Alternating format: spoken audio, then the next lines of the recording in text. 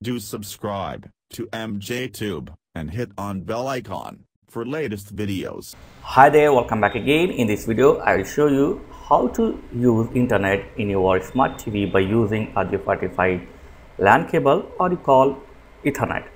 So first you need to buy this cable to side clip.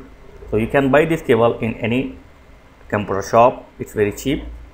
So first you need to buy this 2 clip cable. The length depends upon your need. Okay, so now connect this one end to your TV.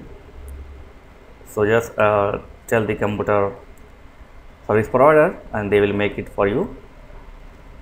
So now connect one end this to your TV RJ45 LAN port like this.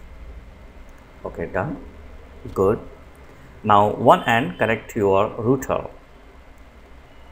So here is router. So connect in LAN port. Okay, don't connect it to WAN port. So here you can see I have 4 LAN port, so you can connect any one. So just connect the one other end of this cable to your Wi-Fi router like this. Okay, let me adjust. Okay, done. Good, that's it. Now move to your TV. Go to your TV setting. Okay, and find the network setting. So go to your TV setting and then find the network. Okay,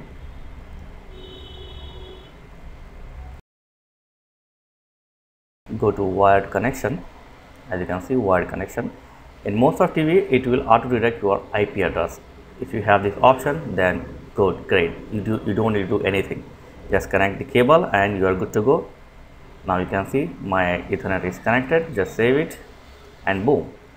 So you can browse your internet. But if you don't have automatically IP address, then you need to do some hard work. Okay, so if you don't have Wi-Fi network, automatic network, then you need to find your IP address first. So just go to your network setting in your computer, then go to change router setting, then click on Ethernet or Wi-Fi, get the status, click on it. Okay, then click on details. So here be careful, watch this video carefully, and now here you will get your IP address, subnet marks and DNS server. So my IP address 192.168. and etc etc. So we need to change the last digit. Okay, last number. For example, if you have last number like 4, you need to change it to 5. If you have 3, change it to 4. The rest of them subnet marks and default gateway and DNS server, keep it default. Okay, keep it as it is, so you don't need to change it. Type as it is to your TV, all these things. Just only you need to change the IP address of last digit.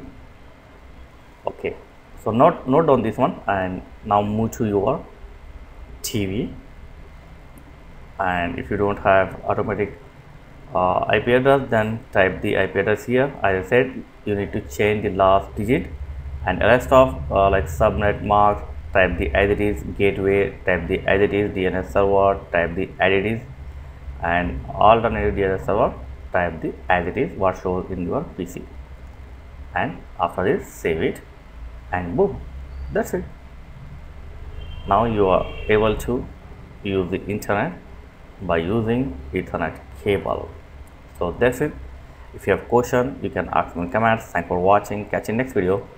Please like, share and subscribe. Thank you very much, guys.